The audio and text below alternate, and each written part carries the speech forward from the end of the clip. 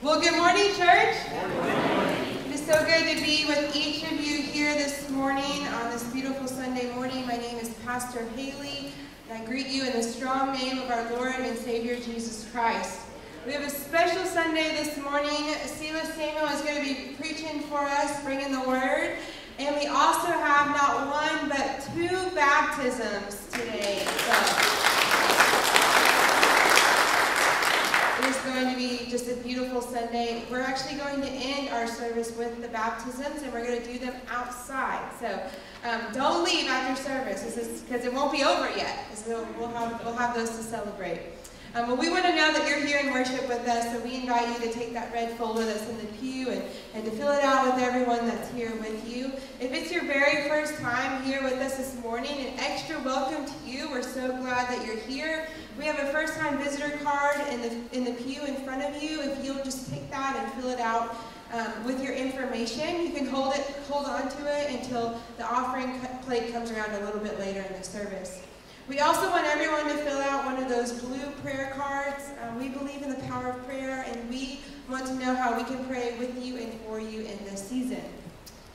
Well, the kids got back from kids camp this week, and Miss Gina's going to share about that a little bit later in the service, but I know they had such a good, informative week. And all of the youth in the room, they are leaving for a mission trip on Saturday. Yay! We have such a great group that is going, so be in prayer for them as they prepare to head out to Louisville, Kentucky on Saturday. I will be joining them as well, but just a little bit later in the week, so I'll keep you updated with how things are going. We've got a lot going on this week, but just a few things to highlight. We still have VBS painting going on, so if you love painting and you want to help prepare for VBS, that's on Wednesday night. And there are still things in the foyer, so if you want to bring things, there are still needs, both volunteers and items, if you want to bring those for VBS. And VBS is July 8th through 12th, so mark your calendar on that. After church today, we will also have, if you are interested or if you signed up to be part of our welcome and greeter team, we're going to have a quick meeting after church. We ordered pizza, so there'll be food, but we're going to walk through what that process looks like. I got a lot of emails bounced back. So I don't know what happened. It might have been my fault, but if you cannot say today, that is okay. We will have another training. We'll go ahead and schedule that. So at this time, I invite you to stand and to greet those around you.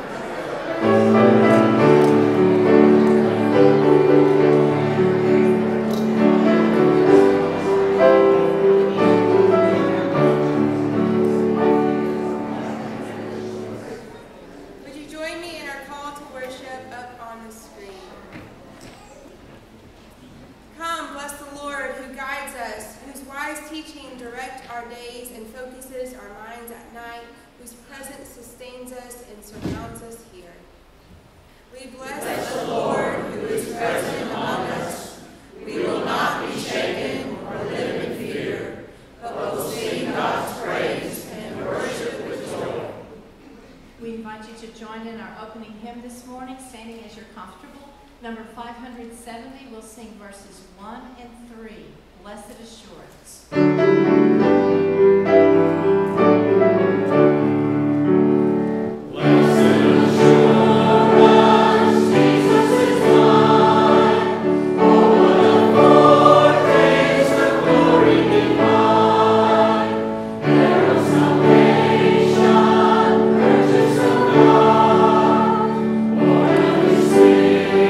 Spirit, washing is done.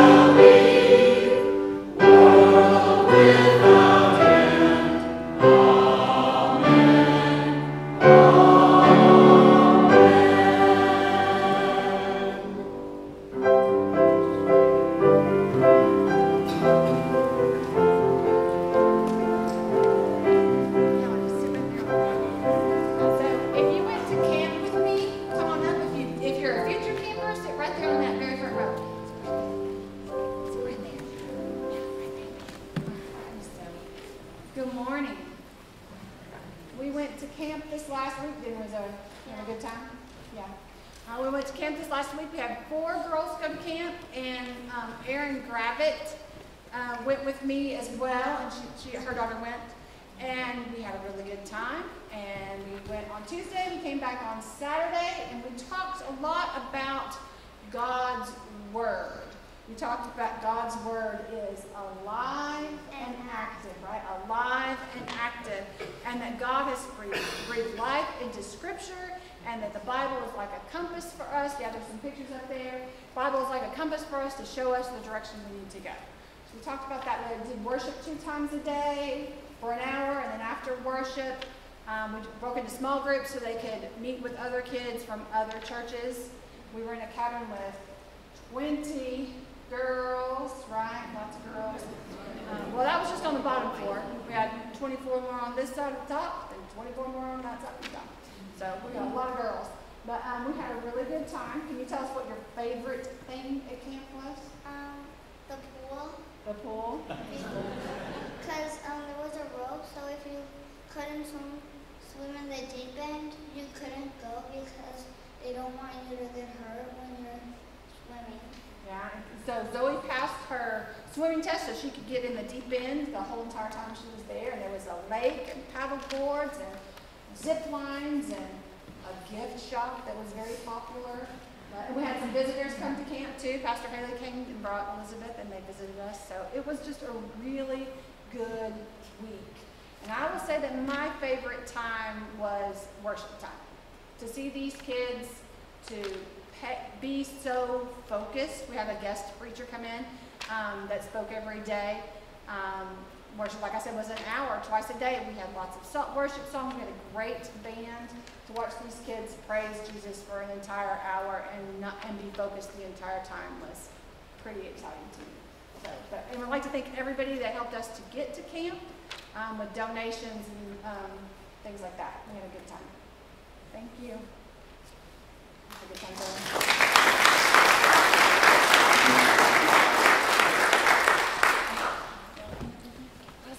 Camp was so powerful for our kids, and so our prayer is that the Holy Spirit would continue to work in their lives. As we come now to this time of prayer, these beautiful flowers that are here today, on Friday we celebrated the life of Gerald Breinerd, and so these beautiful flowers are from the celebration of his life. Let us pray.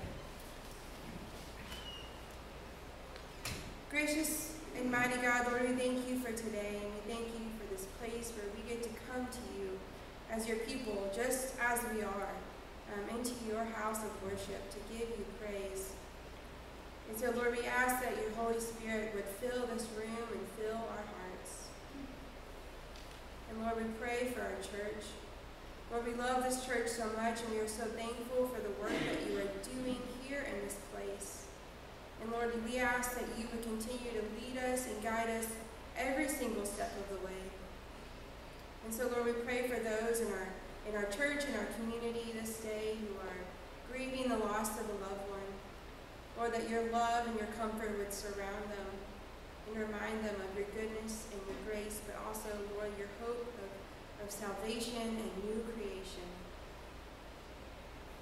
Lord, we also pray for all those in our community who feel lost, who are going through transitions, Lord, that they would know and feel your hand leading them and guiding them. Lord, we also pray for all of those in our church and our community and beyond who are Lord, who are battling illnesses, Lord, but that you would heal their bodies, that you would restore them.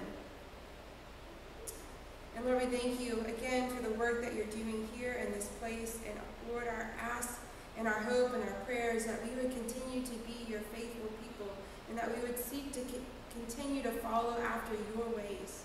Lord, when temptation comes our way, just like it did for David, Lord, may we learn from David and instead look towards you in all that you have for our lives. Lord, this morning, would you unite us in our family prayer? Our Father, who art in heaven, hallowed be thy name. Thy kingdom come, thy will be done, on earth as it is in heaven. Give us this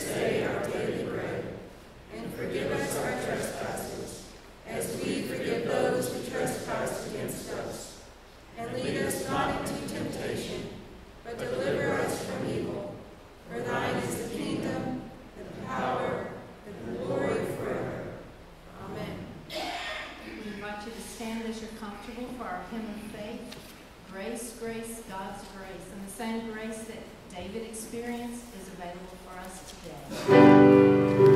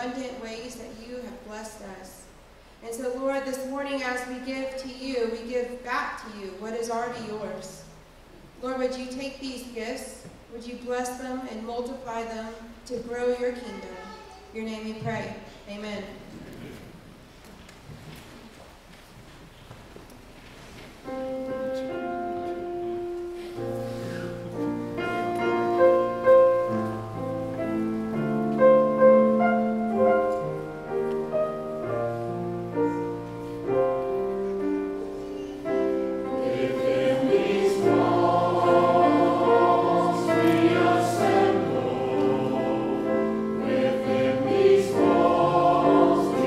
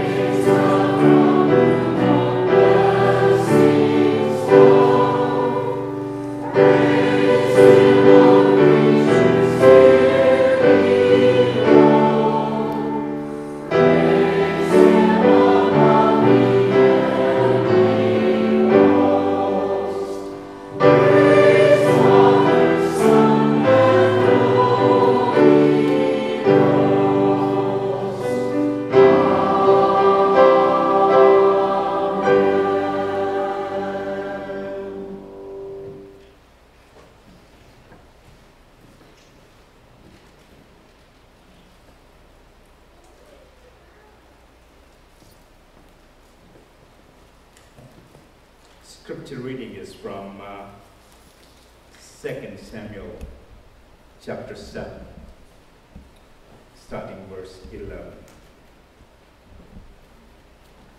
As they did it at the beginning, and have done ever since the time I appointed leaders over my people Israel, I will also give you rest from all your enemies. The Lord declares to you that the Lord himself will establish a house for you. When your days are over and you rest with your fathers, I will raise up your offspring to succeed you, who will come from your own body, and I will establish his kingdom. He's the one who will build a house for my name, and I will establish the throne of his kingdom forever. I will be his father, and he will be my son. When he does wrong, I will punish him with the rod of men, with floggings inflicted by men. But my love will never be taken away from him, as I took it away from Saul, whom I removed from before you. Your house and your kingdom will endure forever before me. Your throne will be established forever. Nathan reported to David all the words of the entire revelation. This is the word of the Lord. Thanks be to God. Please be seated.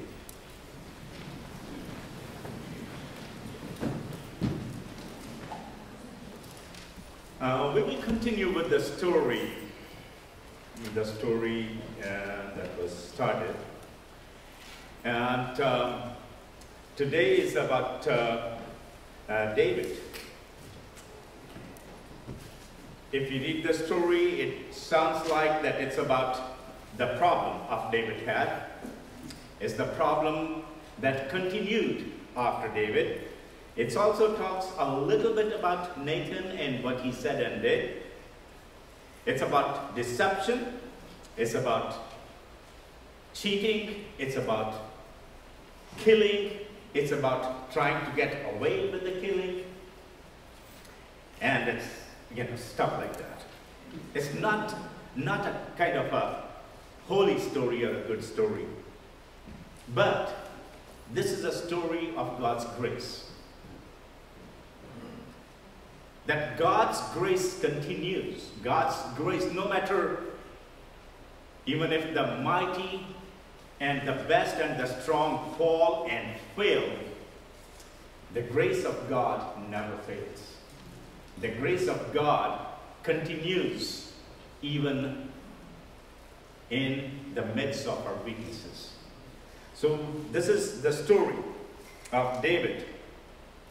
David committed sin with Bathsheba, killed his husband, tried to cover it, confronted by Nathan, confessed his sin, and he was later on he was told by Nathan, God has forgiven you, and this is the promise of God that he will establish his kingdom, not David's kingdom, but the kingdom that will go on and on and on.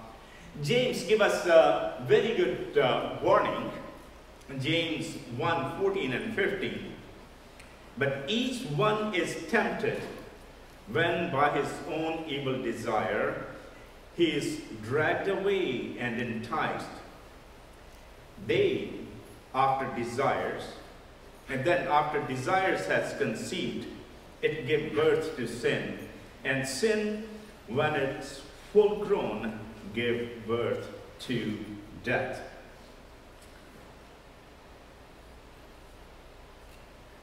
So it all started that David is up on the rooftop. Why he was there, anyone's guess. But he was there. And from there, he saw a beautiful girl, lady, taking a bath. We don't know what the distance was, where David was and where Bathsheba was. But I was wondering, David has a very good eyesight. He could just see far away, 20/20. It's a good thing to have a good eyesight, but be careful what you see, what we see. You know, from the rooftop, from the people, from your position, you may see things that you're not supposed to. You may hear things that you're not supposed to. Seeing what you see, hearing what you hear is not a problem. So what the problem is, desire. So David was up there, being away from the battlefield, not a problem. Being up in the rooftop is not a problem. The problem started when he saw. Okay? Even saw us, seeing someone or watching someone bathing is not a problem. As I said, that we see things all the time. But what happened after that? He watched and watched and watched and watched till the desire took over. He could have said, "Oh, I'm sorry," and go down in the basement or in his home and start thinking about all the people who was out there fighting for him. But he did not. We can stop at the first step, but when we don't, second step gets more harder to stop. After that, it gets harder to stop. And by that time, we realize we are down there. This is what happened with David. He let that desire take over. My friends, be careful. We are talking about a man of God, man who was anointed and appointed by God, a man who was after God's own heart. We are talking about him. If we think that we, people here, are immune to sin, we might be wrong. We need to be careful with our own desires, especially when we are at a position of power and authority. Desire to manipulate, desire to have my own ways, desire to acquire, or desire to have what does not belong to me. Someone said it very rightly, that we cannot stop birds flying over our heads, but we can definitely stop them building nests. We cannot stop thoughts coming to us. We cannot stop our eyes what they see or hear. We cannot stop our ears what we hear, but we cannot stop what we do after that. Do we indulge? Do we enjoy the thoughts? Do we let the desire take over? David's desire consumed him, and he forgot what he was appointed for, to protect and to care. He used his power to have what he wanted in a wrong way. In other words, what we say, that he abused his power. So that's a warning to each one of us. No matter how strong we are, no matter how brave we are, reminder that sin and temptation could come to anybody. Good, bad, righteous, not righteous, strong, poor, Christian, non-Christians, leader or not leader. It could come to anyone. How we react, it's up to me, up to us. And again, it's the grace of God. We are saved by grace, we are sustained by grace, not by our own power. Okay, the story continues. David thought he's good. He covered all his tracks. Now he's good. Suddenly, he's confronted by Nathan. So we have a person in a story, Nathan, and I was sharing this morning that majority of majority of chapters are about David. Nathan's role is very small, very short, few verses, but very strong.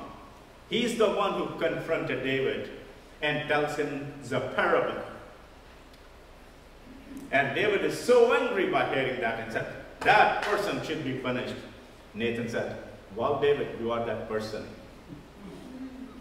And David realized suddenly, I thought that I'm done. I hide every step. I cannot hide. Sin cannot be.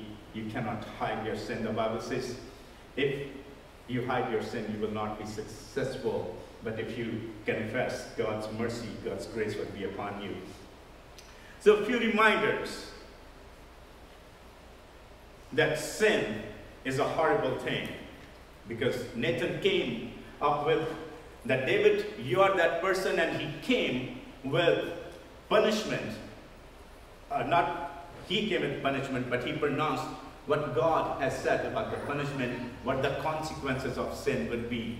Sword will never leave your family now, David, because you killed. It's going to happen. You took someone else's wife, someone else will take your wife. What you have done will be done to you.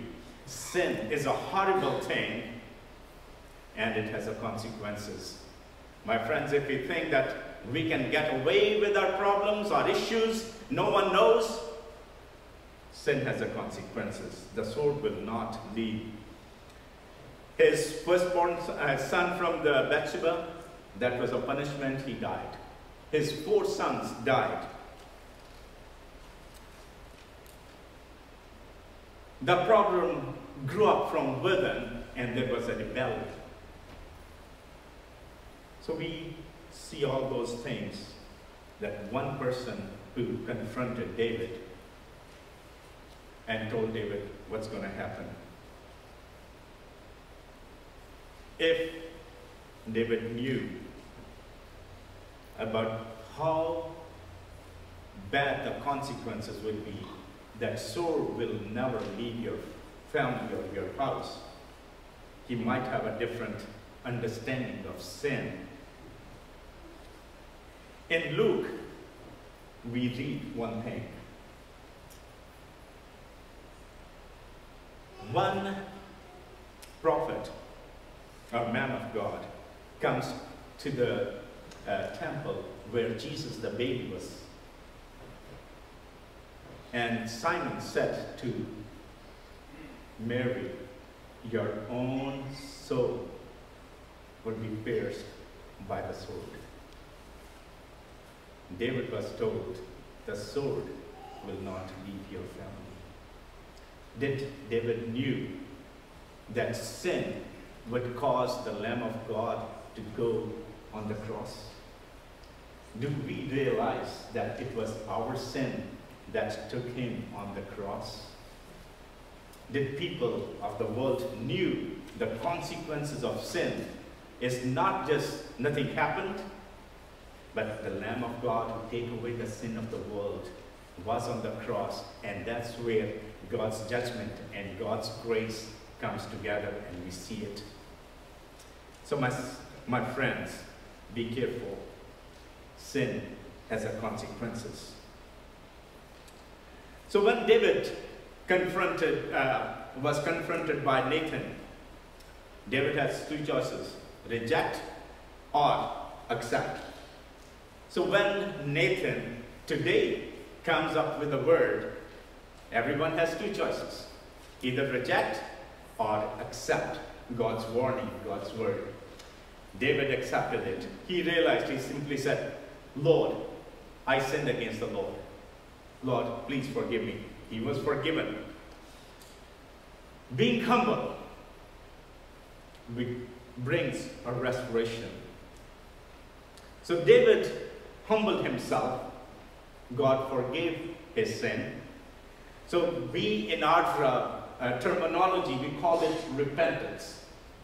So David repented. Repentance is a beautiful word. It's a package. It's a package of three things. Acknowledging that we are done wrong. We call it repentance. And also accepting what God has done for me. Restoration of relationship. After repentance, my relationship that was with the Lord broken, now it's reestablished. So I have restored that relationship, and it comes with rejoicing. Now my heart is full of gladness and joy. David, one of his psalms, write, "Blessed is a person whose sins, Lord, forgive and never remember." Our coming to the church, our gathering to the church, is that a package that we manifest. We sing, we rejoice, because we know our relationship with the Lord is established through Christ Jesus. John chapter 1, Gospel of John chapter 1, though everyone or whosoever believes in him, he gave them that authority or power to be children of God. We became God's family. Our relationship is right with the Lord. And it comes with the first thing, we receive what God has done. My friends, if you feel that your relationship with the Lord is not right, your singing, my worship, my praise is just like coming to a concert where we sing with someone else and go home. Repentance is a package, and it comes when the word of God is preached. People realize that they need to come to the Lord.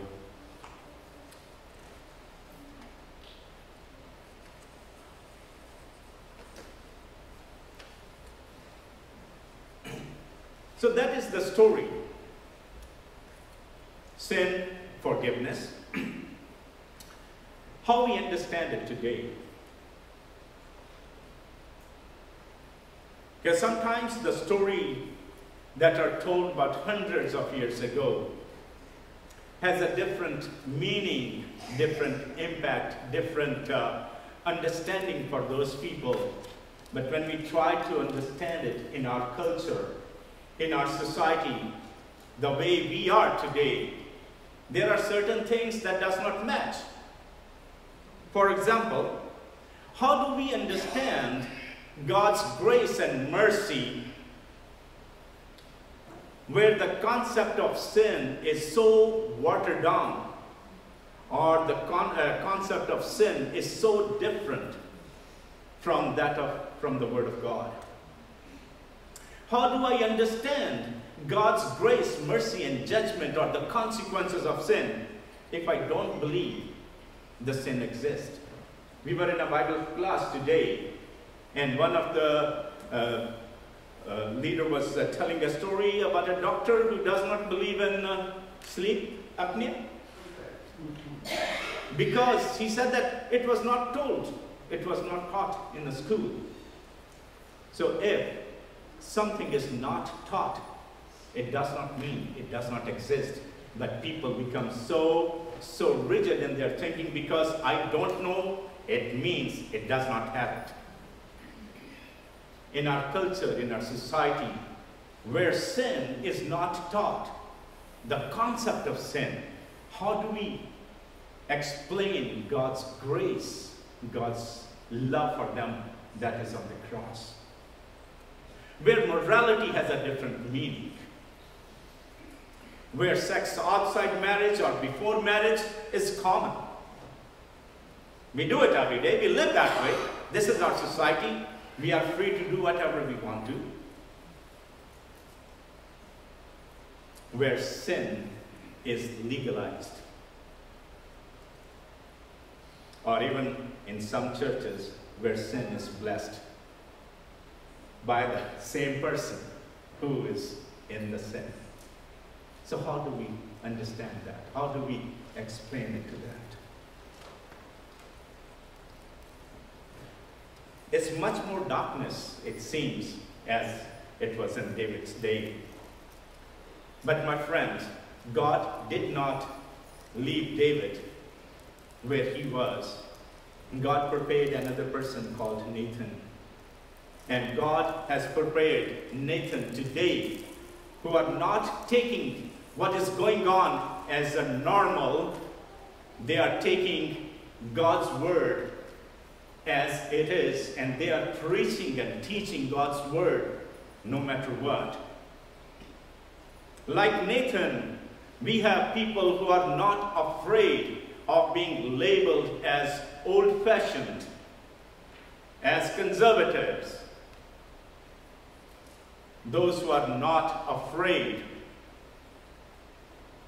of using theologically correct words rather than politically correct sentences. God, and that is God's grace, my friends, that God has not left people without those who can speak the truth, who can teach the truth. Sometime when I come over here, I see Miss Gina saying simple words to children. My goodness. Like Nathan, okay, this is what the truth is, simple.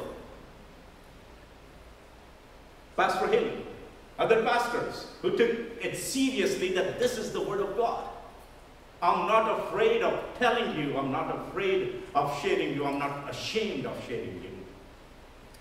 And my friend, when the word of God is preached and taught, things happen. People turn away from their darkness into light. They turn away from death and they come to living relationship with the Lord. They turn away where they are going and they turn back to the cross. They see a grace over there. My friends, I pray that with that story of David, the story of David, we may continue to understand God's grace that works in and through us with the simple, small reminders that I am here, I'm holy, but I'm with you. I will change you if you turn to me. May the grace of the Lord be with you all the time. Amen. Amen. We invite you to stand and join in our hymn of invitation this morning, number 485, Nothing But the Blood. We'll sing verses 1 and 4.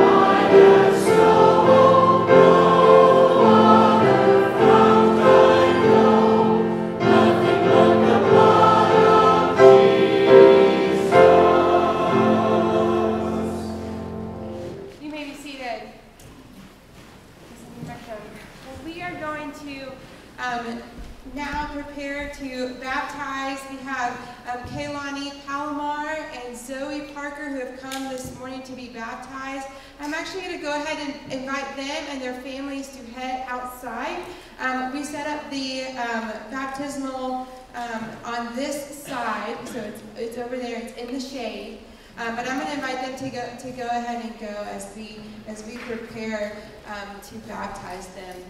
Both of these girls came to me separately saying that they wanted to be baptized, and so we talked through all what that meant. And last week when I talked to Zoe, she wanted to immediately get baptized, and she said, right now. So, I said, we can do it next week. And then talking with Kaylani, she says, well, I want to get baptized after Zoe. So just so sweet that we get to celebrate these girls today. And so I'm going to invite everyone now to go ahead and head out these doors. Again, you're going to go out and you're going to take a left, and that's where our baptismal will be.